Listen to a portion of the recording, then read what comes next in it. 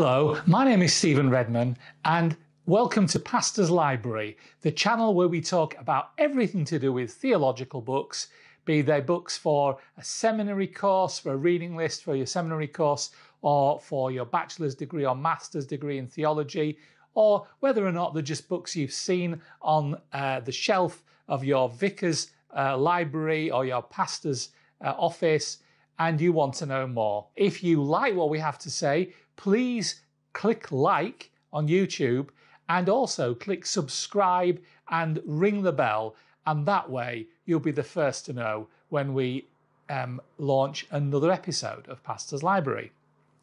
So the last couple of episodes we've talked about pseudepigraphical books, Old Testament and New Testament ones, and whereas I was going to leave it there, looking through my bookshelves, I've just found another two books I think that are worth mentioning. These books have more of an overview to do with time scale, and also are presented in groups of particular interest. So, for example, an area of time that we are well familiar with, those of us that study our Bibles, is the Second Temple period, which really started at about 515 BC and concluded in 70 AD with the destruction of the Second Temple.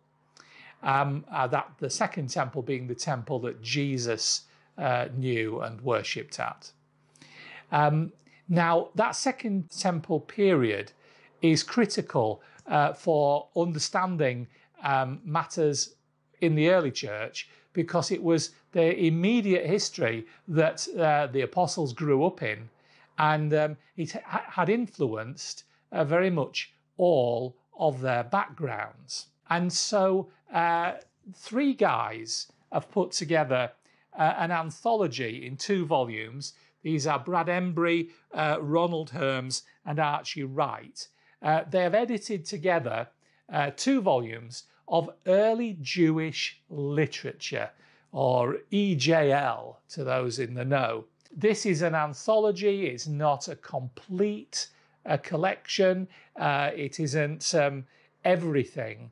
But what it does is it divides the literature of the Second Temple period into groups and then presents them to you so that you can consult them and get a sense of what they are saying. Now, this is fairly relevant in my view, because as much as the Old Testament pseudepigrapha is very, very much part of this period, there are other books that are also part of it. And what they are saying is that if you are a student of the Second Temple period, you need to study the Apocrypha, the pseudepigrapha, an edition of the Dead Sea Scrolls, the writings of Philo of Alexandria, the writings of Josephus, and the Greek Old Testament, the Septuagint. And whereas all of these areas complete the view, or the large view, of the well-known literature to Jews of the time, this conglomeration or anthology puts together quite a wide range of them, and it's been quite selective in the way it's picked them. For example, it offers First Enoch and Jubilees as prime areas for us to read amongst these books. And why does it do that? Because, of course, of the immediate relevance that we're aware of to the New Testament writings of Peter and Jude. And it's quite a helpful way that it's presented, because what it does is it divides them into groups, like wisdom groups and songs and psalms, and it puts them into these groups, and then it will start with a short commentary. Now, when I'm saying commentary, I'm talking of 3, 4, 5 pages maybe about the work, which will at least give you something to consider before you start reading. Some of these excerpts are quite short. Some of them are quite substantial, like Enoch and Jubilees. But whatever you're reading, there is at least something to draw on that will help your vision and understanding of the documents and of the literature. So I would say to you that these books, whereas they're not complete, they do give a very strong insight.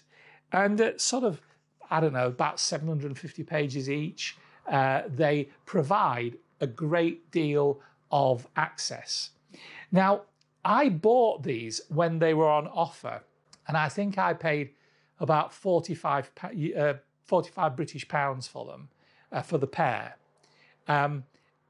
Now, only a year later, they're going more about £80 for the pair, which makes me realise I did right to buy them when I did. But these are books that they might just be the only representation on your bookshelf of these early works. And they will definitely shine a bit of light on your research. And my only advice is that it's good to have something. Now, if you want to know more about the pseudepigraphical works, then I've gone into those elsewhere in Pastor's Library. But this anthology of early Jewish literature is definitely a thing in itself. And whereas it does give a great deal of insight into the Apocrypha, which may not have been the first thing that you would have thought of, it does give a certain amount of work with Josephus and Philo, which I suppose what I would say to you is if you want to look at the full works of Josephus, they're quite chunky, and to work through them is quite a chore because I've done that. But in here, you've maybe got, I think, 3 of Josephus's main works with a little bit of commentary about them. And that might sort of either whet your appetite or put you off altogether. And I suppose what an anthology like this does do is it lets you see, well, the books that you've read are a real introduction to the author, and you will either want to continue or you won't. So you might say, well, having read the 3 works in the anthology, I know I never want to read Josephus again. Now, for me, I would say it was the opposite way around. I read these and I thought, oh, I ought to go back and revisit the works of Josephus. The same is true of Philo, and there's definitely something there. I think that we have an opportunity here to really engage with the wider literature of the Second Temple period. So these, whereas not inexpensive, are good hardbound books, solid books with a amount of thought has gone into the clarity of the layout.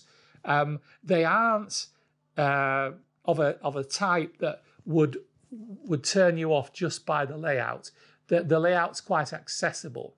And in fact, the sort of introductory element to each reading, to each book, is very much in the style of a theological journal, which if you were already reading theological journals, you'll look at this and you think, oh yes, this is familiar to me.